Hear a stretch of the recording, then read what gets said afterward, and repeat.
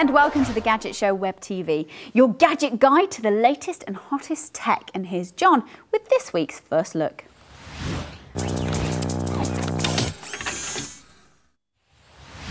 This is Samsung's new 10.1-inch Galaxy Tab, not the slightly earlier 10.1V Tab, which was slightly fatter. This is the new, thinner, lighter version. Very desirable it is too, possibly the most desirable Android tablet yet. On first impressions, it actually feels slightly better than the iPad 2. It's thinner, it's lighter, it's got a higher resolution, more video-friendly shaped screen, which seems just as bright.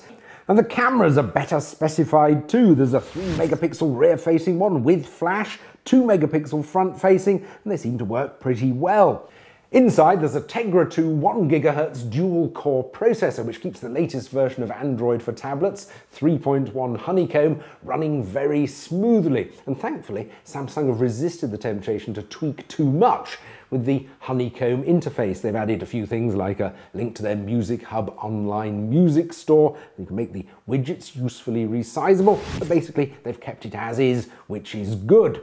There's a choice of 16GB and 32GB versions, all have Wi-Fi, but you can also get versions with 3G as well.